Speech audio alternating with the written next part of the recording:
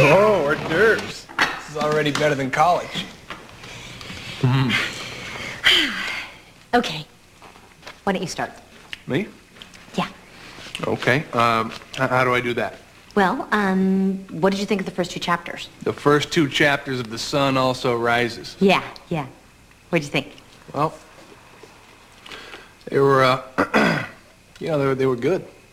Yeah, but why? How?